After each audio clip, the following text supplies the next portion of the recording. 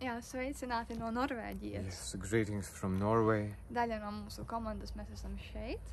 Part of our team, we are here. Un vēlamies tevi iedrošināt. And we want to encourage you. Un vienkārši iedvesmot ar kādiem vārdiem no Bībeles. Inspire you with some words from the Bible. Jā, un kad mēs lidojām šeit. When we were flying to this place. Un tie, kas ir lidojuši. Those of you who have been flying. Tu esi augstu gaisā. You are high up in the skies. Un tu esi tur mākoņos vai you pat are virs. In your clouds and even above the clouds. Un man ir kāda dziesma, kas ļoti patīk. And I have one song which I really like. Slavēšanas dziesma. One worship song or Christian song. Jā, un tur ir tādi vārdi, ka visas debesis daudzina tā kunga vārdu. And there are these lyrics that all the heavens declares his name. Un ir ļoti labs psalms. And there is one very good psalm. 19. Psalm 19. Un latviski no 2. panta. And in Latvian language from verse 2. Jā, es varu nolasīt. I will read this. 2. pantā ir rakstīts, ka debesis daudzina Dieva godu un izplatījums izteic viņa roku darbu. So the heavens declare the glory of God, the sky displays his handiwork. Diena dienai to pauž un nakts naktī to dara zināmu. Nav nekādas valodas, nedzird ne vārda, neskan to balss, tomēr to vēsts iziet pa visu pasauli un to pausme līdz zemes galiem. There is no actual speech or word, nor is its voice literally heard, yet its voice echoes throughout the earth. Its words carry to the distant horizon.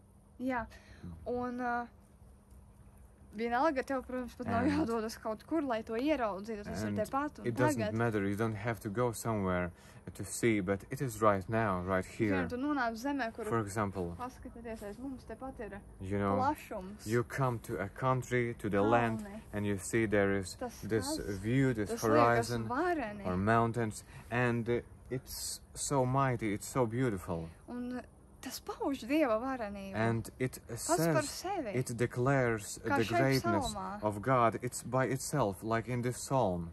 Nav right here. Pat balss, kura to tā kā izkliedz kaut kur. You know, there is not even a voice who is crying out all this. Bet daba to parāda. The nature itself shows izpauž Dieva godību. Declaring the greatness of the Lord. Un kas ir vēl tāds, manuprāt, what ļoti else, īpašs? what is very special, I think, kad viņš mūs ir radījis. That he has created us.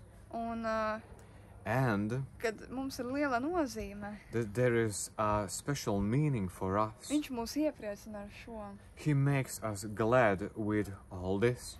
Jo viņš visu to dabu radīja. Because he himself created all the nature.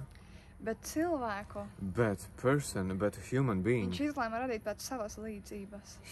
He decided to create in his own image. Tu skaties dabu, oh, wow. You see, you look at the nature, oh, wow. Kalni, wow. Mountains, this is skaisti, something beautiful, klintis, impressive. wow. Rocks, stipras. So mighty and strong. The water, ezeri, upes, lakes, ponds, rivers, fjords. Tas ir vareni. This is so mighty and glorious. Bet iedomājies, viņš tevi mīl.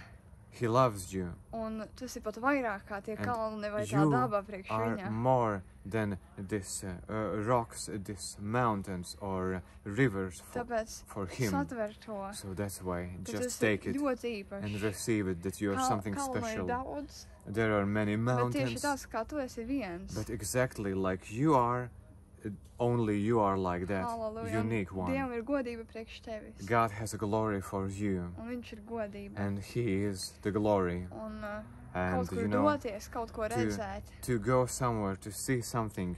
Tā ir tikai un vienīgi viņa žēlastība. It is only his svētība, own mercy and blessing. labvēlība. Favor. Hallelujah. Hallelujah. Tāpēc that's why pateicies Dievam. Just thanks to God. Bless others, bless yourself. Un izsaka viņam visu, pēc kā tu ilgojies. Say to him everything what you're longing for. Un tu redzēsi, ka tu būsi daļa no saviem sapņiem kādā brīdī. That you will be a part of your dreams in one moment in your future. Amen. Amen.